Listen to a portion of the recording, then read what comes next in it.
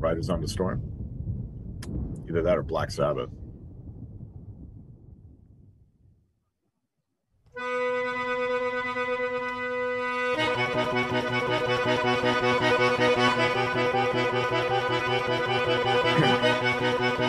Is this because you heard that I played accordion professionally? You suck.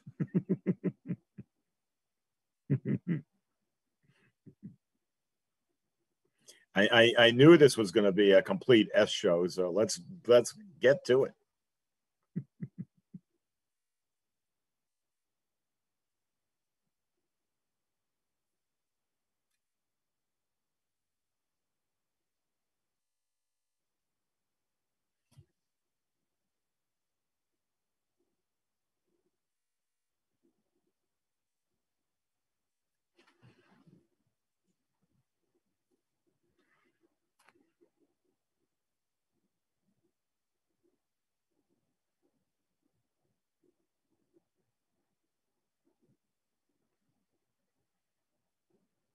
It's actually, I think it's almost 39 years now, but who's counting?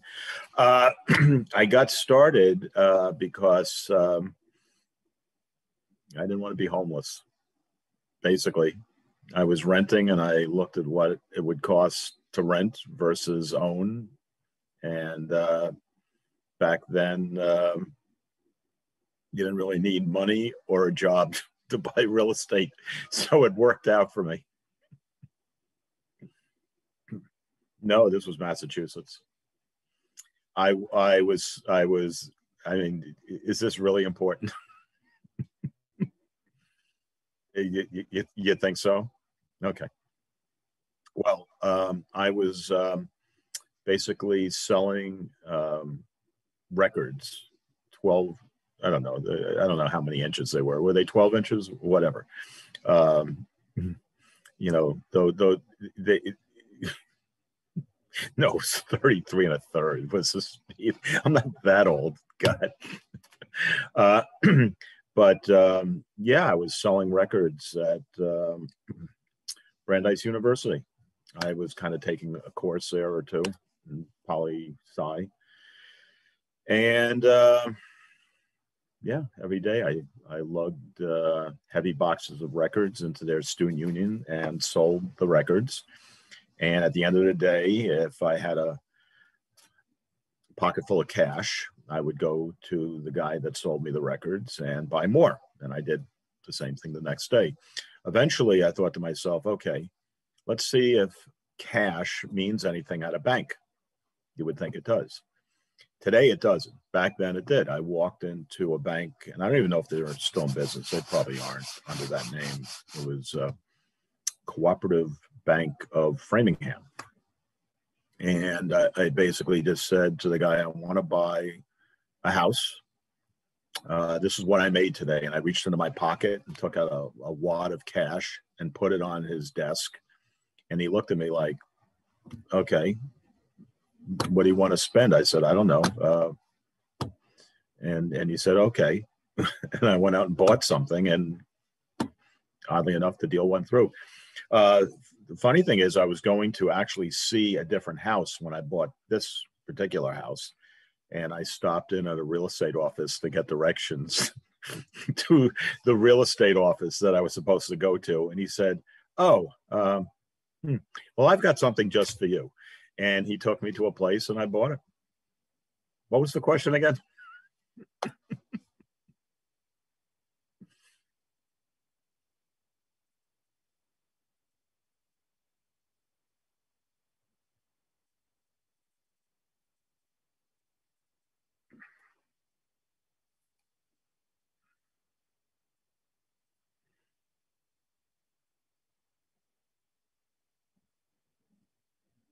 For me, well, I no longer sell records out of the trunk of my car.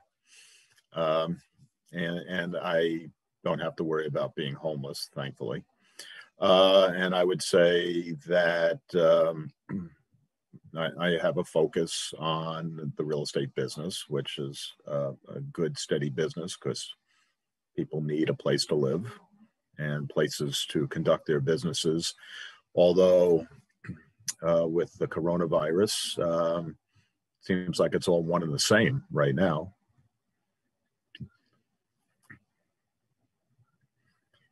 I mean, we have a commercial space in Newton Center, Massachusetts, and I was commenting to one of my admins yesterday as I walked to drop some mail off at the corner. Half the block, and we've been there now since 1995, so 25 years. I don't think I've ever seen a vacancy, maybe once, and I immediately leased the place. Now there's multiple vacancies. Travel business is out. Some sort of teaching kids how not to flunk out of school business is out. Did they teach music? No, that's on the other side. They're still in business.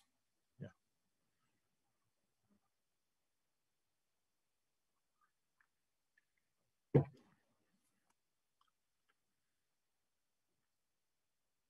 World domination. I'm serious. Always built the business from day one so that it could infinitely scale, that it would always be providing the best services with the best agents, the best listings, the best technology, best training, you name it. And I think we are actually on track to provide all of that, the best.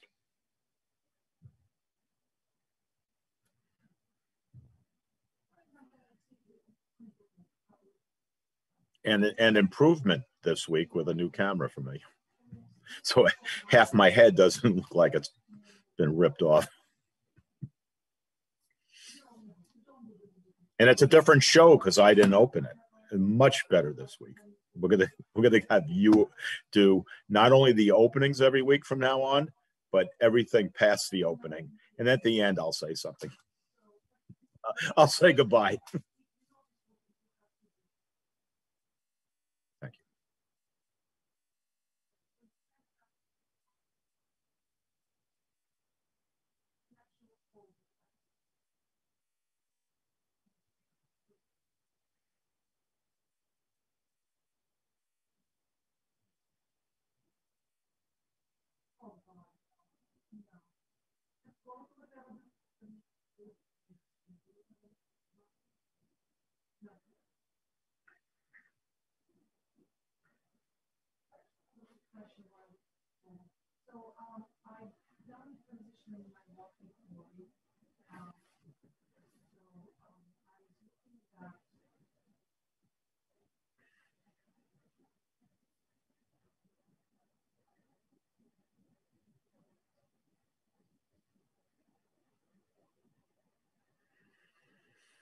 Wow.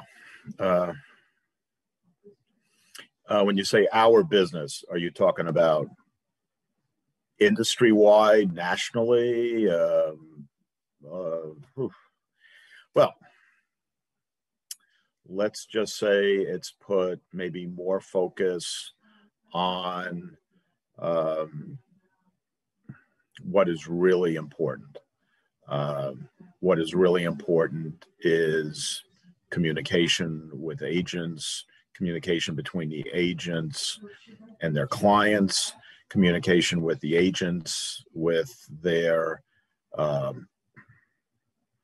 network, whether it's someone who wants to buy a house now or someone who bought a house from them 10 years ago.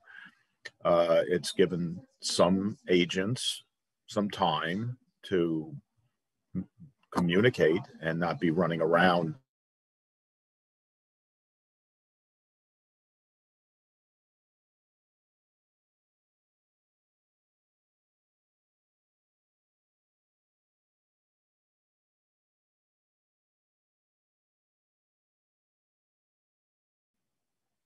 I don't know. I don't know what to. I'm back. Oh, maybe it was just a bad connection. What was I talking about? The agents. But no one's going to the movies, restaurant, or shouldn't be.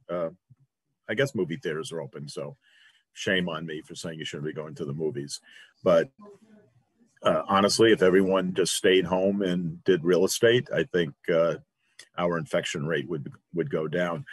It also helped agents redefine what I've been saying for years, which is, are real estate offices all that important?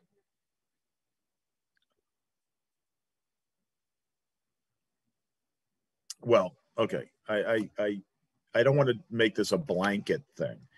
I pay pretty good overhead in two commercial locations.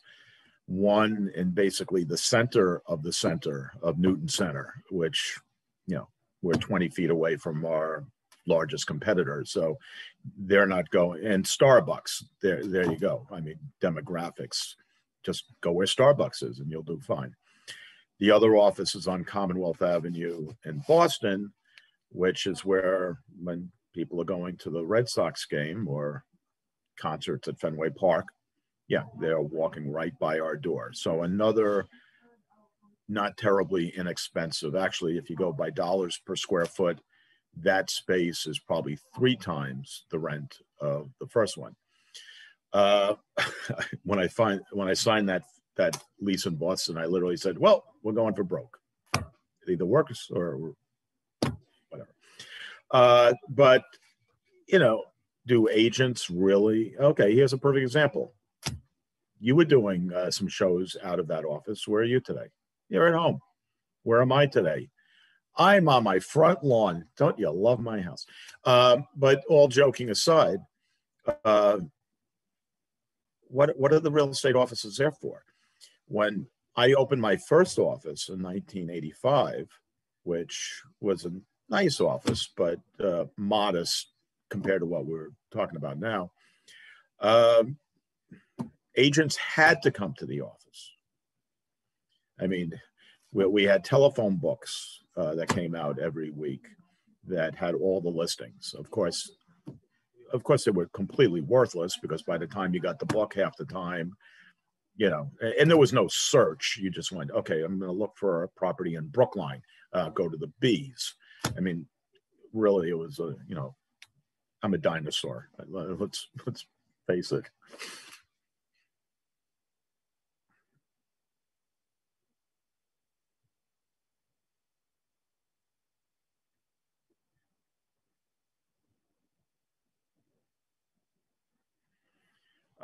They were, as far as I know, it could have been Realty World. I mean, I'm not 100% sure. It could have been some other. There was all kinds of names, I guess, that didn't survive.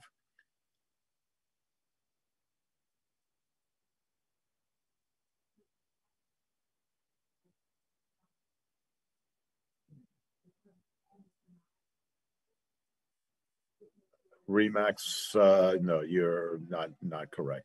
That was not the 70s. We started Castles Unlimited in 1985, and Remax was maybe 83. I mean, they literally were just a couple years, because when they finally got to the Boston area, it was either late 80s or early 90s. But yeah.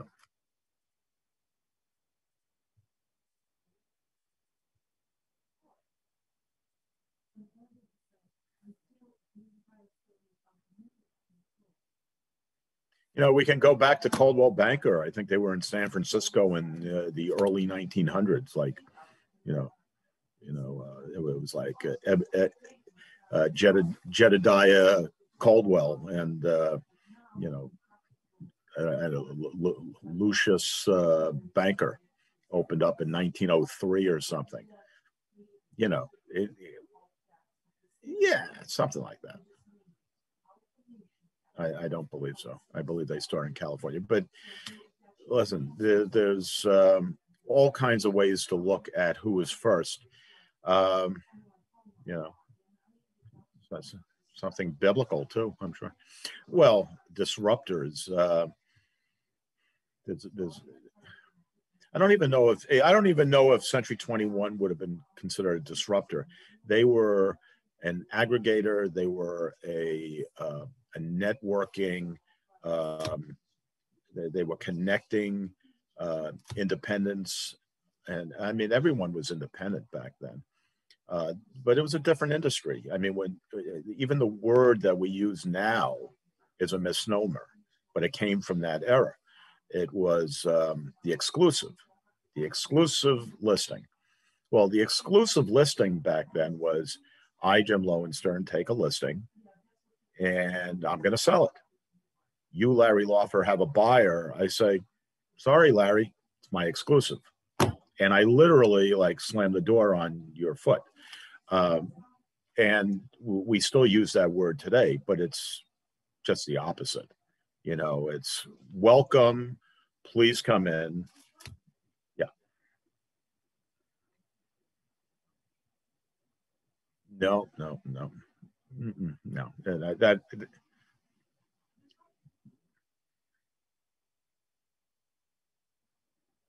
right, because there was sub-agency back then. And buyer's agency came in probably more or less the early 90s. And there was even a point in time where agents didn't like buyer's agents. There were brokers that would advertise, you're thinking that this broker is looking after your best interests. They're not looking after you. They're looking after themselves and they're looking after their client. And everyone said, nah, that's not true. And eventually, as we know now, 25, 30 years later, this is the way it really was. And now we understand that to be the way things should be.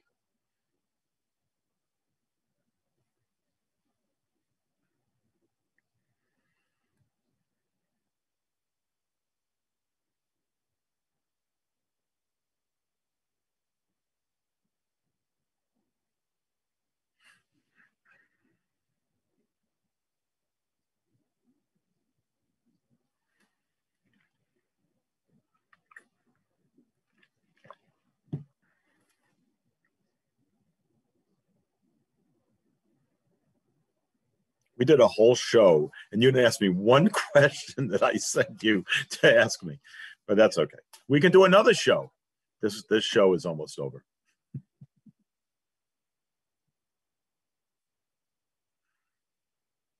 I made it way too easy. And even then you messed it up. Oh, really? I'm sorry. I should have read my questions after I wrote them down.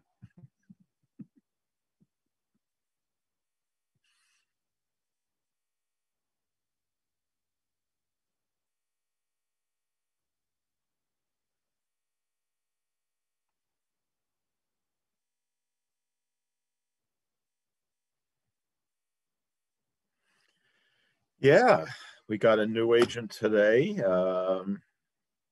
Seems to be a very smart woman who has invested in property already. And she was telling me her schedule, and someday, and she's in the medical field, and she's working like 12-hour shifts on the weekend. And she was saying, I've been doing this for about 7 or 8 years, or maybe it was 12 years. I can't remember exactly.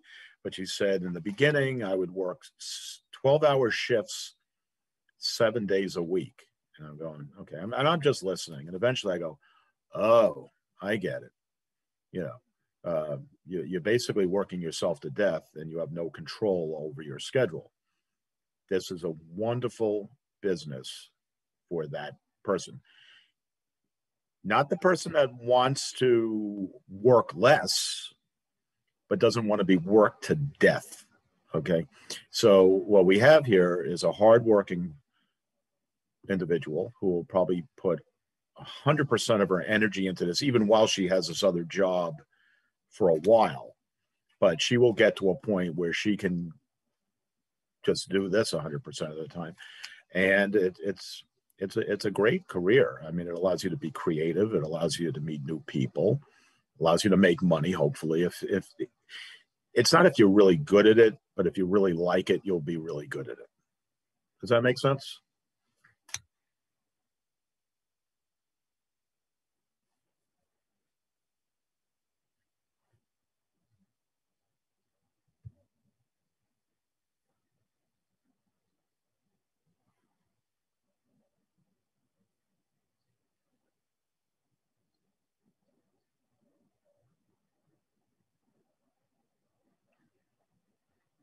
Yeah, I'll give you two stories that made me think of something. So yesterday, a closed sale hit my desk. It wasn't a sale; it was a rental. I actually haven't seen the paperwork yet. It was just a check. The check was for $200, and I mentioned to my admin, I go, "Wow, I feel really bad." And he says, "What?" I go, because I know he's been working hard, and it's been a long time. I go, "I'm going to have to kick him some extra money." I said, "What am I supposed to do? Pay him 1,000% of the commission?" My first commission, and I remember it quite clearly, was for a 3-month short-term rental. I started selling real estate in the summer, great timing, in Palm Beach, Florida, which great zip code, picked the right zip code. But I started in like May after everyone cleared out of town. So my first sale, it was a rental, $90. And I did the math because I worked on that for probably 2 months, or worked until I got that. It was 2 months. It was like 10 cents an hour. I could have worked at McDonald's and made more. But my next sale, because I did find the only person left on the island with me that summer, and I sold them a condominium overlooking the ocean. So then I got excited about this. Wow, I can go from $90 to I think it was probably maybe $6,000. I was like, a lot of money back then. So this guy in our office who made the $200, well, he's not going to make 200, but close to 200. I thought, I'd give him a little pep talk. I said, "Congrats, the bigger things are coming. I'm going to throw a little extra money your way, whatever. Go." And he was not like, he said, "Oh yeah, more deals are coming. I'm on top of this," and he's very positive. So that's the kind of person that succeeds in the business, no matter what comes your way. I mean, I had a great sale last week with an agent in our office, and the whole thing unraveled, and they're asking for their money back. They're buying it for literally hundreds of thousands of dollars less than it's worth. I mean, it's going to be okay. I'll be able to sell it again. Knock wood. It'll be fine. But you just got to dust yourself off.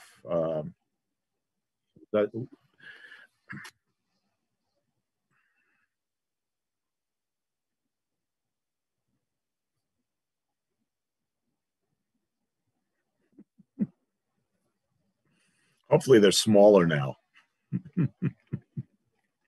They should be smaller now.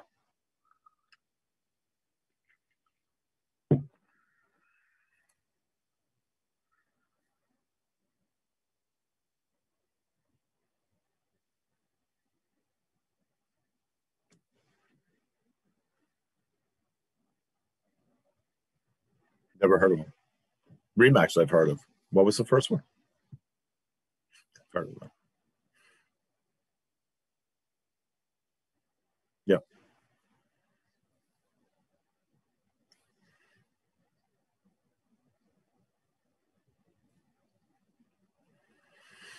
Well, it's I guess night and day.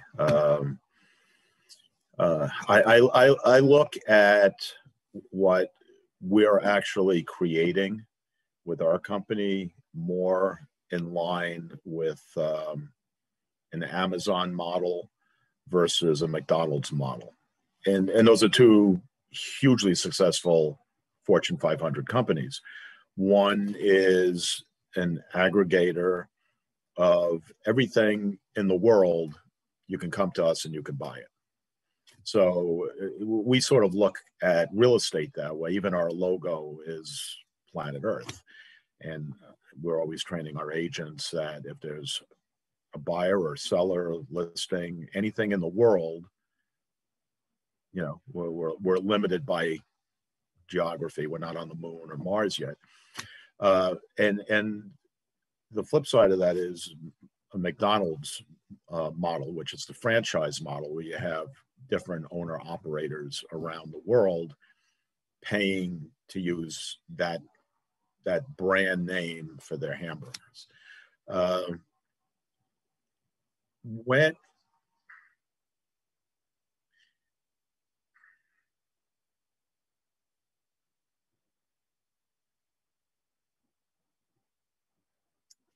I think, yeah, I think the Big Mac, that was from Pulp Fiction. I remember that now. But yeah, but that's going back to the way it was. It sort of was like this. Having done this as long as I have, I've seen agents need to come to the office. First, it was for the book, for the listings. Then in our MLS, we were the first office. Actually, we were maybe 2 or 3 years ahead of everyone else when it came to digitizing the listings. I would download all the listings onto a hard drive every day. So we had an MLS back then that would often crash. So an agent would come to the office and they couldn't do their work. We bypassed that by downloading everything. This was pre-internet. You know, there wasn't even a cell phone back then, but we were already using these IBM clones to do that. Speeding it up to today, now the internet, you know, we got supercomputers in our pockets. So the agents don't have to come to the office. The office is wherever they are. The office is in their car, the office is at Starbucks, the office is at their home, their client's home, their listings, wherever they want to be. So that was pre-pandemic. And there were companies certainly saying, we're virtual, we're virtual. The bigger these virtual companies got, the better their agents became. They became, it was almost like internet dating. In the beginning, oh, you met someone on the internet? You're what? You're dating them? You know, now those virtual companies, some of them, they're almost acceptable, you know, and it'll get to a point where just like probably half the people who meet, you know, the person they end up marrying meet on the internet. I would say, you know, almost half the companies are going to be virtual, because why do you need that office? You know, it's just a sea of Formica, you know, empty desks. The agents are out running around selling, and they don't need to go to the office really for anything. I mean,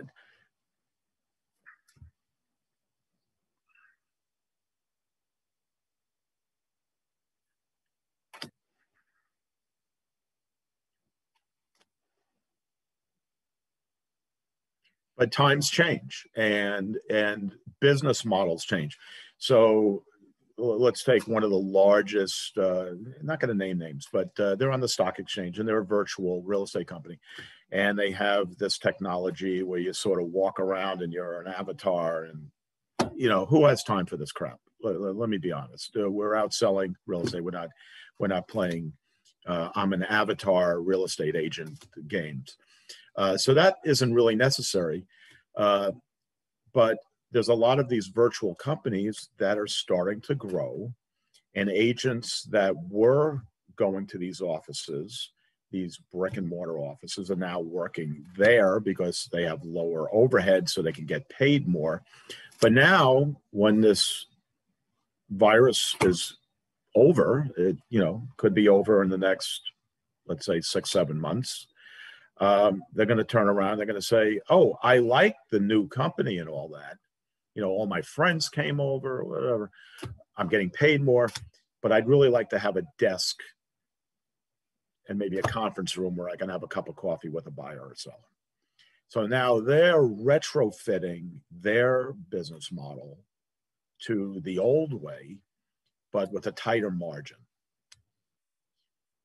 And that's what I see is going to be happening. You're going to have sort of like either the decline, or we're going to say some of these names that you've mentioned before. I don't know how they're going to change the business model. I mean, did you notice how offices changed probably in the last 5 to 10 years? You started seeing, instead of desks, they started having like coffee counters with high stools. And it was almost like a real estate office now looked more like a coffee shop or a Starbucks. Seriously, I mean, it was just, a place to put your laptop and have a cup of coffee. And you could have 100 agents and you don't need 100 desks. Well, because there's never going to be 100 agents sitting in the office anymore. Just pointless. It's absolutely different. But there's still too many offices out there with the technology that we have. And I think this virus pointed it out. Business has been booming. Agents have been running around doing as many sales or more sales. People are moving out from the city because they don't want to be going into common areas and elevators. And they're not saying, oh, where's my desk? They're saying, how much can I make? Right?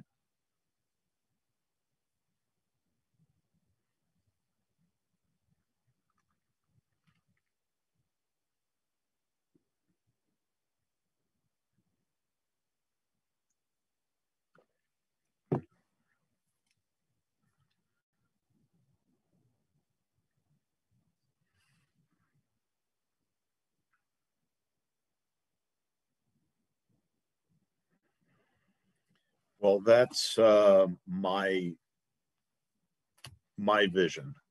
And maybe eventually it'll be, oh, well, that was an interesting vision because now it's commonplace. And it's basically deconstructing the business. I coined a term, reverse franchising, a number of years ago. So a reverse franchise, well, you know what a franchise is. One person ponies up, let's say $100,000, gives a chunk to the brand, and then builds out an office and hires people and buys paper clips, staplers, computers, you name it. And one person now has to hire agents to help them run the place, pay the bills, and hopefully make a profit.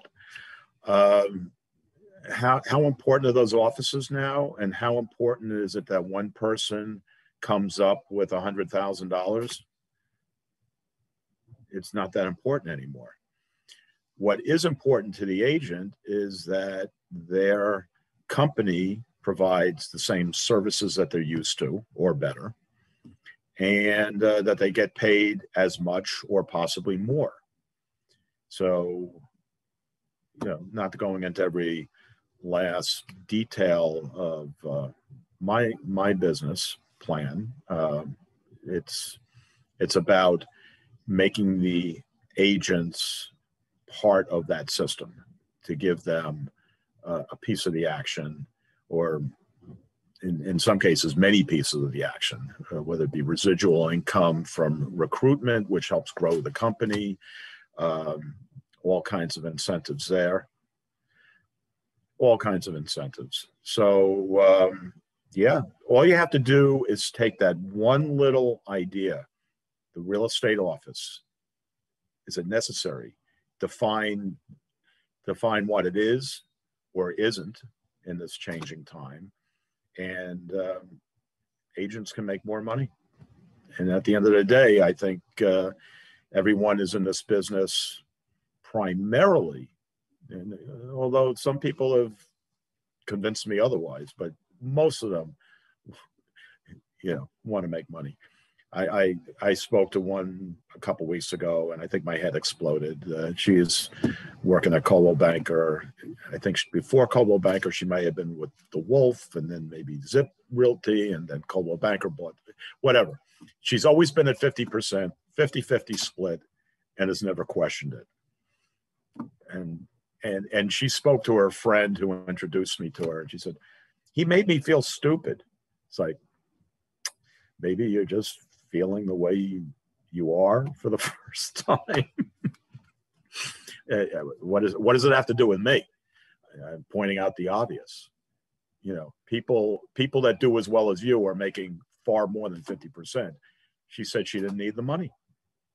Well, even if you don't need the money, there's somebody that could use the money. She was making calls for Biden. I'm sure the Democrats would love her money. Her children and possible grandchildren.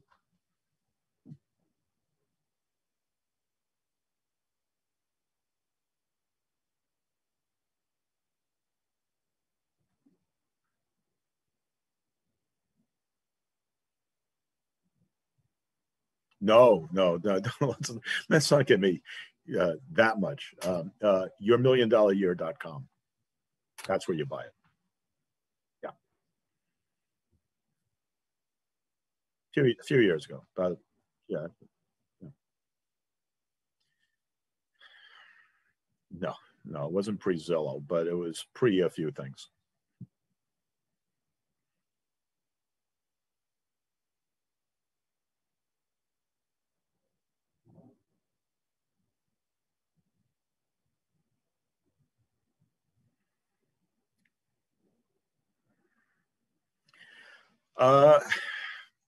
I think it all comes back to technology, expectations, what you might have thought wasn't possible, and that traditions and customs wouldn't change. Again, it comes down to that office. When we had the lockdown for the coronavirus, I pretty much, like most people, thought, well, that's that. Not going to have any business for, I don't know, people were literally shutting their doors, and I mean, there are unfortunately lots of businesses that still are. Yeah, but it allowed me some time to reflect on what we do have versus what we don't have, and sometimes adversity brings a whole new set of values, and lower overhead. I think there's going to be a lot of office buildings that are going to be very empty. I think that houses are going to be maybe not necessarily a little larger, but people are going to be looking for less urban environments and maybe a little more suburban, because we're now entertaining ourselves, working at home, schooling at home. So that's going to change the business.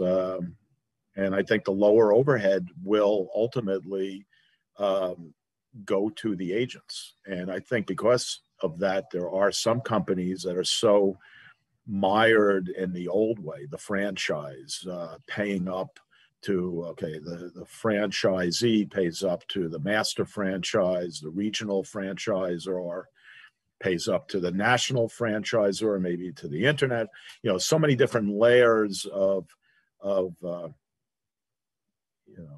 royalty payments that, that's why I said the Amazon way of looking at it. Jeff Bezos said, your margin is my opportunity. If I'm a singular person running a company, I don't have shareholders to answer to. I don't have franchisees that I have to worry about. So no shareholders, no franchisees, just me with a relationship with my agents. I can afford to offer them more, much more than the competition. There's a national franchise about 20 feet away from our office in Newton. Everyone there, I know, in the next month or two is going to be paying hundreds of dollars for errors and omissions insurance. It's a big line item for income for that company. $400 or $500 per year for 100 agents, let's say. I think they have more than that. That's quite a bit. What is that, like $40,000? And if you don't pay us, guess what? Out you go. But they can walk 20 feet away. We'll work it out. We'll work it out. Yeah.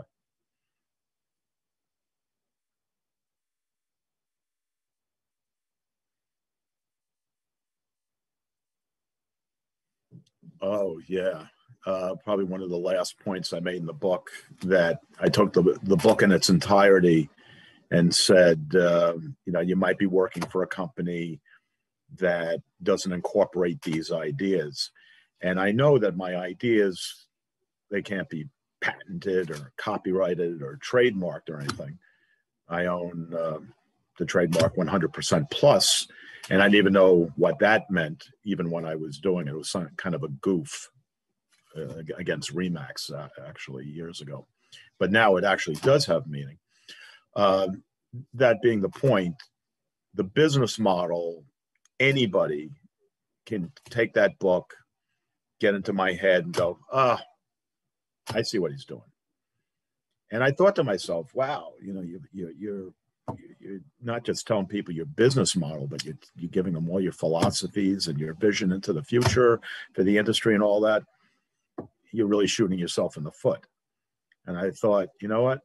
If everyone ended up doing what I'm doing, in other words, paying the agents more, giving them more freedom, giving them more opportunities, it's going to put most of my competition out of business.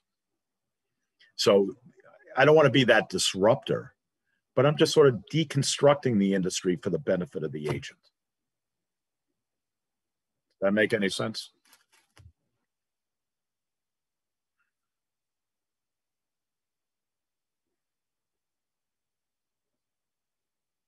And they were all disruptive. Exit, Keller Williams, Remax, all disruptive. I did exit. Yeah, I mentioned that.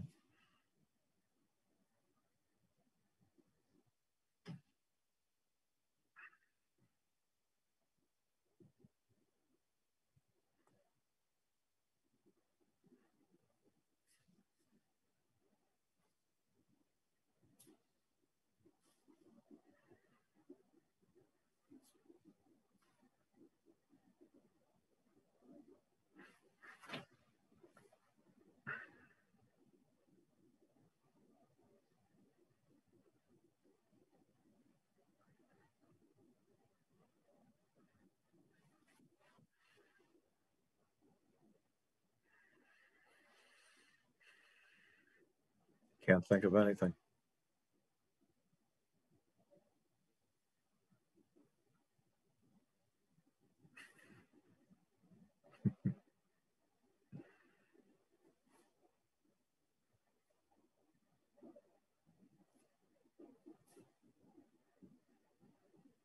Not patented. I did.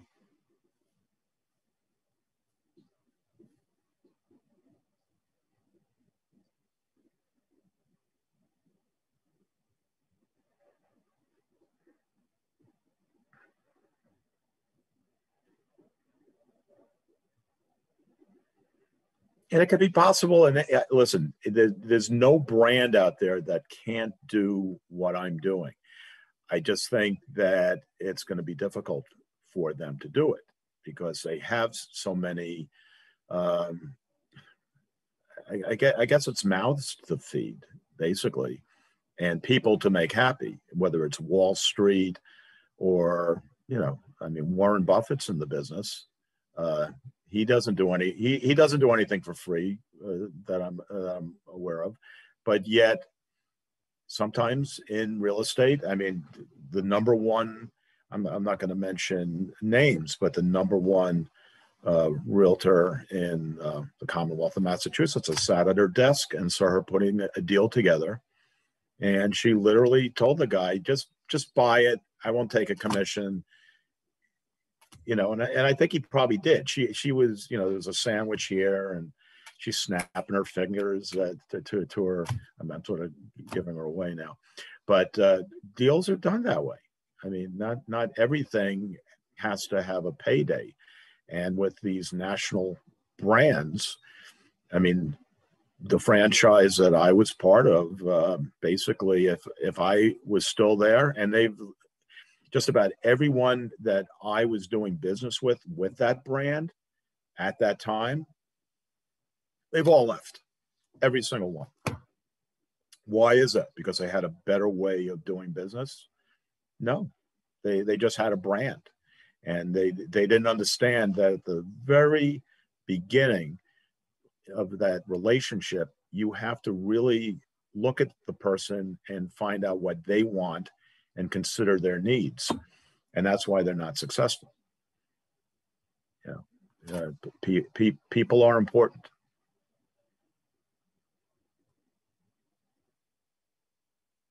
And they thought the money was more important. And because they thought the money was more important, guess what they don't have now? They don't have money. Probably. I don't know. They might have money, but they don't have all the people working for them. Let's put it that way.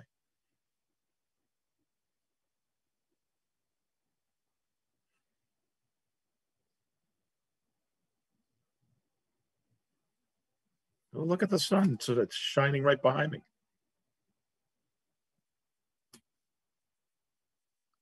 Oh, cool.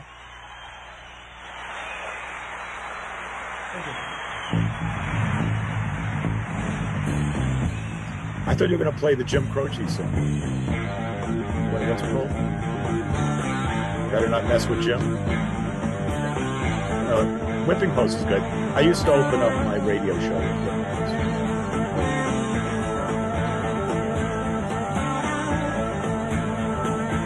Thanks, Larry. We're going to let you do all the shows now, just like this. This is great.